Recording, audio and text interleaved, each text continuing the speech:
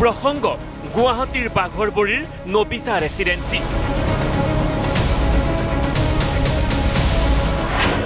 7 মহলীয়া অট্টালিকাটোত 21টা 3 BHK flat. নবিচা ৰেচিডেন্সিৰ বিল্ডাৰৰ নাম নবিদুল ইছলাম। ইয়ালৈ সকলো ঠিকেই আছিল, কিন্তু কেৰুণ লগালে পৌৰ নিগমৰ এই বিশেষ জাননীখনে। 5 জুনত ফ্লেট নিৰ্মাতা নবিদুল ইছলামক দিয়া হৈছিল এই জাননী। 5 জুনৰ জাননীখনৰ জৰিয়তে গুৱাহাটী পৌৰ নিগমে ফ্লেট নিৰ্মাতা নবিদুল ইছলামক অট্টালিকাটো নিৰ্মাণৰ অনুমতি থকা সকলো তথ্য পাতি 3 দিনৰ ভিতৰত নিগমৰ এছ'চিয়েট প্লেনাৰৰ কাৰ্যালয়ত জমা দিবলৈ নিৰ্দেশনা দিছিল। কিন্তু ফ্লেট নিৰ্মাতাই সমগ্ৰ তথ্য নিগমত দাখিল কৰাৰ বিপৰীতে GMDৰ অনুজ্ঞাপত্ৰ থকাৰ কথা গুৱাহাটী পৌৰ নিগমক জনাইছিল এক বিশেষ পত্ৰযোগে। কিন্তু এই বিলাসী অট্টালিকাটোৰ 3 BHK ফ্লেট ক্ৰয় কৰি সম্প্ৰতি বিপদত পৰিছে গ্ৰাহক। প্ৰতিটো 3 BHK ফ্লেট 60ৰ পৰা 70 লাখত বিক্ৰী কৰিছে নবিদুলে।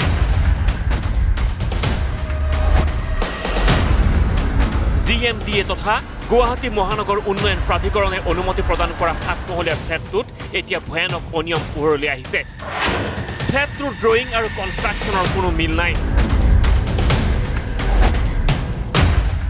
21টা 3 BHK ফ্লেটৰ কাৰণে 21টা পাৰ্কিং থাকিব লাগিছিল।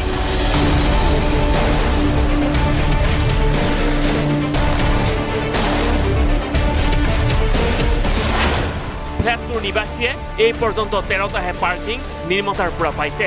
2খন গাড়ী থব পৰা এটা পাৰ্কিঙত 3খন গাড়ী থব পৰা পাৰ্কিং নিৰ্মাণ কৰিছে।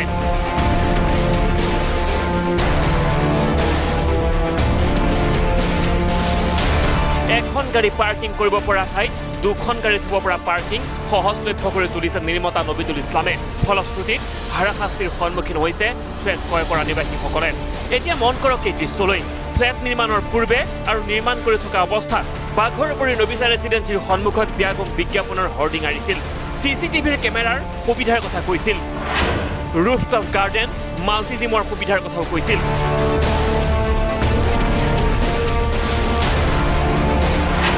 অত্যাধুনিক সা সৰঞ্জামেৰে শিশু উদ্যানৰ কথাও কৈছিল।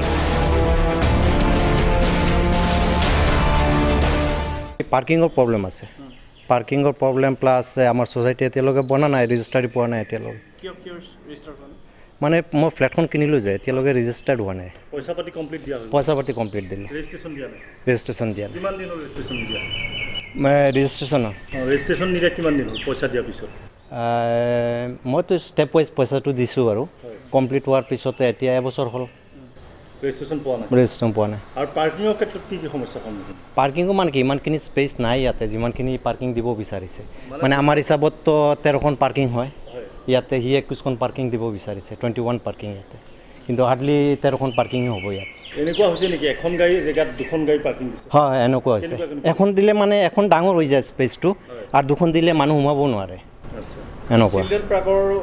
এই চিলড্ৰেন পাৰ্কো মানে কি আমাৰ ফ্ৰণ্টতে মানে এইটো চিলড্ৰেন পাৰ্ক মানে সি কৈছিলে বিল্ডাৰ্ছে আগতে তাতে চিলড্ৰেন পাৰ্ক বনাই দিব বুলি কৈছিলে। এতিয়া হ'ল কি মানে এইটো সি এটা মানে পাৰ্কিং বনাই লৈছে, 4খন 5খন পাৰ্কিং বনাইছে, এতিয়া বিক্ৰী কৰিব বিচাৰিছে। 3.5 লাখকৈ বিক্ৰী কৰিব বিচাৰিছে। এইফালে পাৰ্কিং দিব পৰা নাই। এতিয়া মানে ৰেছপন্সে নাই বিল্ডাৰকতো ফোনত। বিল্ডাৰ নবিদুল ইছলাম। নবিদুল ইছলাম হয়, লস্কৰ।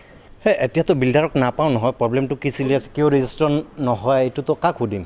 কিন্তু ফ্লেট নিৰ্মাতা নবিদুল ইছলামে এইসমূহ সুবিধা আজিও 3 BHK ফ্লেট ক্ৰয় কৰোঁতা কোনো ব্যক্তিকে প্ৰদান কৰাত ব্যৰ্থ হৈছে।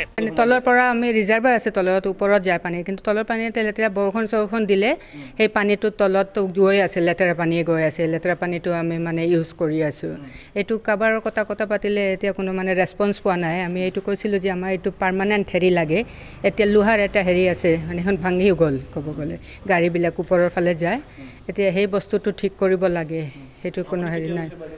আমাৰ একেলগত আমি মানে 3 বছৰমান হৈছে লোৱাৰ কিন্তু আমি ইয়াতে শিফ্ট কৰিছোঁ 1.5 বছৰ হ'ল ৰেজিষ্ট্ৰেশ্যন নাই পোৱা পাৰ্কিঙৰ বহুত প্ৰব্লেম পাৰ্কিঙৰ মানে ইয়াতে চাওক ইয়াতে স্পেচ দিছে 3টা গাড়ীৰ স্পেচ হ'ব নেকি ইয়াতে 3টা এটা গাড়ীও ভালকৈ সোমাব নোৱাৰে আৰু 3টা গাড়ী কেনেকৈ হেৰি কৰিব এতিয়া মানে চবৰে পাৰ্কিঙৰ প্ৰব্লেম ইয়াতে সি বিচাৰি আছে যে মানে 21টা ফ্লেটৰ হেৰি পাৰ্কিং ইয়াতে তলত দি দিব আৰু বাহিৰত এক্সট্ৰাকৈ দিব বিক্ৰী কৰিব সেইটো কিন্তু আমিতো এইটো চিলড্ৰেন পাৰ্কটো আগতে মানে আমাৰ যেটো মানে হেৰি আছিলে পেপাৰছত লিখা আছিলে যে এইটো চিলড্ৰেন পাৰ্ক এৰিয়া তা সেইটোতো নাই এতিয়া তাতে পাৰ্কিং বনাইছে আৰু ইফালে পাৰ্কিঙো দিব পৰা নাই এই পৰ্যন্ত ফ্লেট কিনোতাক পইচা দিয়াৰ পিছতো পঞ্জীয়ন দিব পৰা নাই বিল্ডাৰ্ছ নবিদুলে নাই মেনেজাৰ নাহে মেনেজাৰ ফোনত কথা পাতে ফোনত হেৰি কৰে তো সবৰ লগতো কথা নাপাতে অকল এজন মানুহৰ লগতে সি কথা পাতি আছে কথা পাতিলে মানে ভালকৈ আমাৰ যেটো প্ৰব্লেম হেতু প্ৰব্লেমৰ আমি মানে সলিউশন নাপাও তাৰ পৰা নাই পোৱা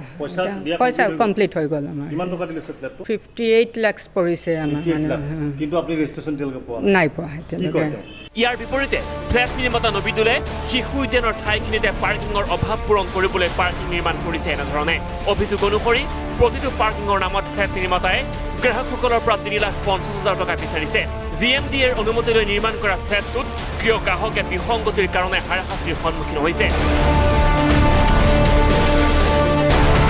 জিএমডিৰ উপবিধি অনুসৰি নিৰ্মাণ কৰা ফ্লেটটোত শেহতীয়াকৈ আছাম টক্সৰ হাতত আহি পৰা বহু তথ্য অস্থিৰে আছাম টক্সে পোহৰলৈ আনিব